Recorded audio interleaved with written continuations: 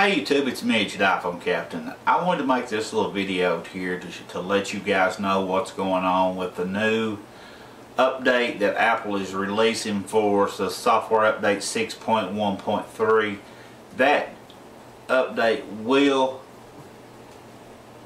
make your jailbreak go away. It patches the exploits that they have used to create and develop the jailbreak in 6.1 and 2.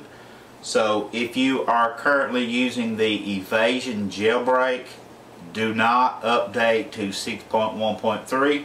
This is a warning. You will not be able to downgrade back to 6.1.2. Currently there's not a tool for that.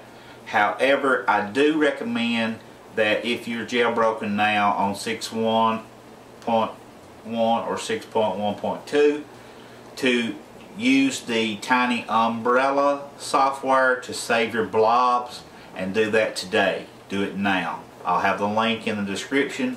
I think it's tinyumbrellablogspot.com, something like that. You can grab that tool there to save your blobs and keep those for future use. When they do create a downgrade, you'll have those and you'll be able to use them. So be certain, do not upgrade. There is a jailbreak tweak that you can install that will prevent you from accidentally updating. It's called Update Reset Killer, I think.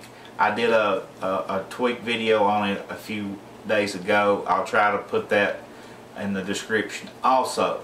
So don't upgrade, guys. Bottom line, you'll lose your jailbreak, and it's an awesome thing to have. If you're not a subscriber and you like these videos, please hit that subscribe button. It really helps me out, and hit that thumbs up too. Thanks for watching, and keep coming back.